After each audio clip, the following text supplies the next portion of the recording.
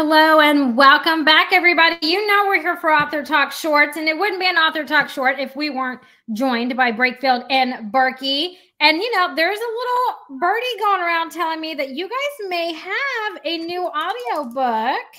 So, oh my gosh. Yeah. Tell me all about it. Your voice actor is here. Derek Shoales is here joining us. So the little birdie was correct. So fill me in. Tell me all about it. So we corralled him and said, "Look, quick! We need the best of the best."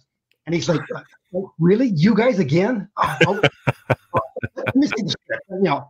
And the next thing I know, we've got him hooked. And he's like, and it's so good having your face to pull with a voice, Derek. I mean, sometimes you know, when we get the new chapters, it is popcorn night for us because we can't believe, you know, nice. Hey, you know, these people write some good stuff, but he makes it like it's in your face gold. It really is that. And so, Derek, this is like I think it's the 16th book you've done for us. I think so. The only one I haven't done was the very first one. That's the only one that I haven't actually narrated for you. Yeah. So, I mean, you've been our best friend and our partner for a very long time, and we appreciate that. Yeah. But this is a bit different. Did you find this to be surprising in any way when you were going through it? Because I know you go through it thoroughly. Well, yeah. I mean, you know, part of the process is I have to read it first in order so I know how the story ends. Because the last thing I need is to be surprised like the audience, because that does not do good. But the one thing I always expect, like whenever I get into one of your books, is like it's going to be a different subject matter. Like there's going to be a major overarching theme that's different for each one. I mean, there was one like crypto was a big one. Then there was one that was like, you know, AI. Then there was one that was like, you know, biogenetics. So like, you know, it's always wondering what's going to be the technical focus for this one. And seeing this was actually, you know, dealing with human trafficking, and that was a surprise. I wasn't expecting that, but I'm like, oh, okay, we can work with that.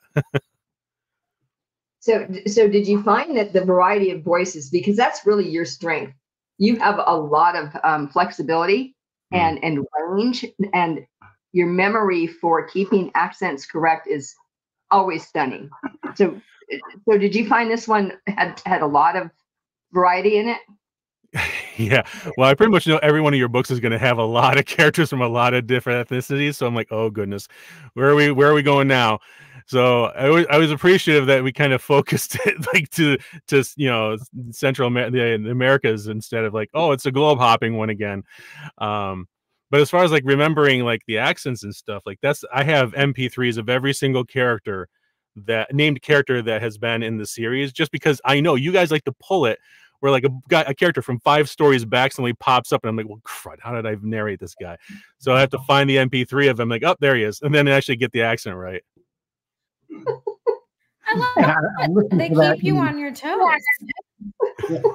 Or annoy him to death, one or the other. Exactly. It's a work. It's like an exercising. Like I go to the gym and so I just narrate this book and I have to do all these different accents. There you go. Well, and I try to give you a little bit of heads up with the cheat sheet up front. Yeah. Okay, here's somebody that we used back in, you know, book number 12 or number, you know, two episodes ago, and then sometimes I love the times where it's like, Derek, I don't have an idea about this one. You may indulge yourself on this one, and you come up with some of the best voices. You've got one from book 10. I'll tell you about it some other time. But it still sticks in my mind. You did Halverson's voice. I still wake up in the morning laughing about that. That was brilliant. Yeah, I mean, that sounds pretty much like Halverson sounded like. So, I will say there have been times where you surprised me. Oh, when you did this character back in this book, and I'm like, really? Okay, so I start looking. I'm like, oh crud, I didn't get an MP3 of that one. So then I got to pull up the source files from that, and then like find him. And okay, there he is, and then catch it so I can actually do it again. But you've gotten me a few times on that.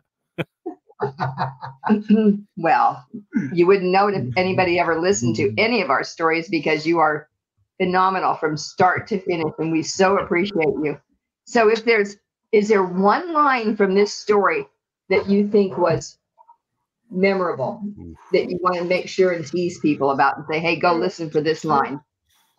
Honestly, I don't remember the exact line, but it was one of the first ones. It was one of the in the first chapter, I think it was, when it was just these highway patrol or whatever, when they pulled over the semi truck with the people inside of it. Yeah. And just like the guy who got on the truck, his whole lines where he was just horrified, that kind of set the tone to me for how it was going to be. So it was like right in the very first part of the book where I was like, oh crud, we're going this way. All right. So that was where it stuck in my mind. After that, a lot of the characters, were like, thankfully being like themselves and stuff, especially now that they've actually ascended into different areas and, in different other industries and stuff too. But that first one was always the one that kind of stuck with me the most. I think that's awesome. Thank you, Derek. Yeah.